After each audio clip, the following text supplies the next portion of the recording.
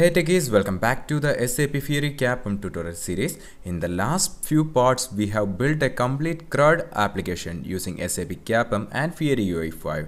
In part 9, we are thinking a crucial step forward, that is learning how to initialize Git, connect it to GitHub and publish our CAPM project directly from the SAP Business Application Studio. Let's begin. First, go to github.com and log in to your GitHub account.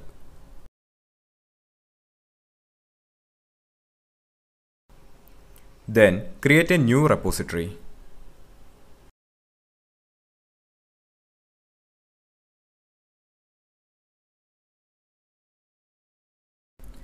Give it a name, for example, SAP Fiori CAP.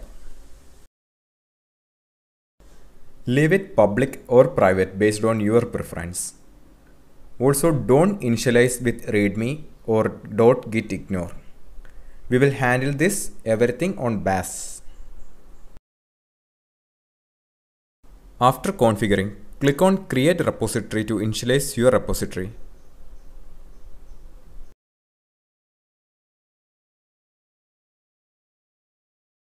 Then, inside your CAPM project root in SAP BAS, open the terminal and run git init. This initializes Git in your current project directory.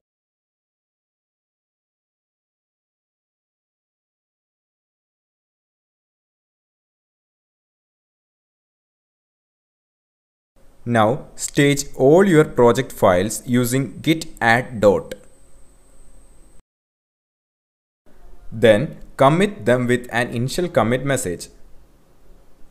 Type git commit -m initial commit. Now, use the command git remote add origin to link your local repository to the GitHub repository.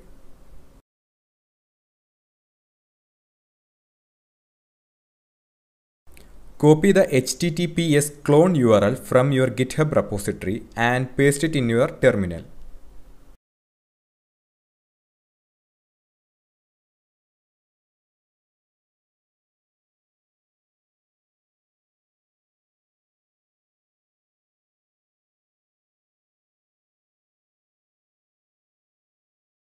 Now that everything is ready, push your code to GitHub using git push -u origin main. Copy this and paste it here in the terminal. And hit enter. If this is your first push, Git may ask you to authenticate via token or GitHub credentials. Use your personal access token if prompted.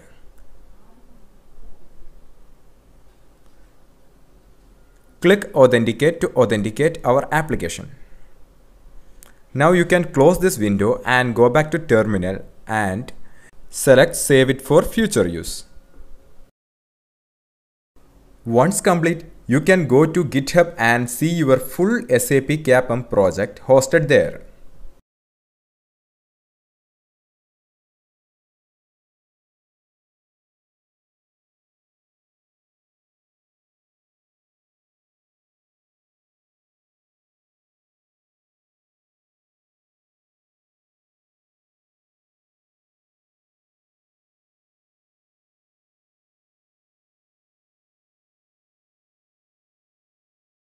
We can see our code is pushed to this new repository. Now go to your terminal. I will show you how to push from next time. I'm adding a space and pushing the code again.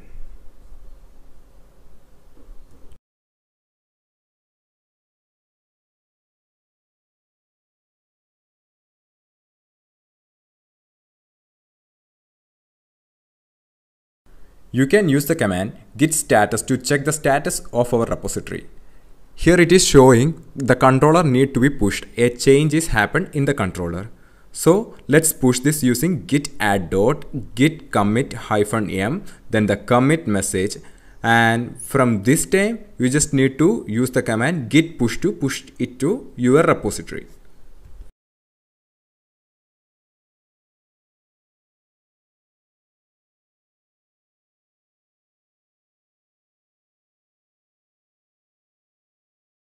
If you don't want to use the command, then you can use the Git option available in the left side menu option.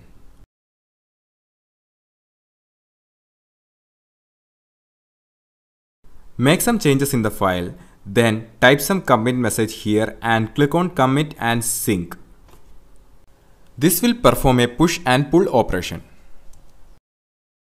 And that wraps up part 9. If you found this helpful, give the video a like, subscribe and turn on notifications so you don't miss what's next.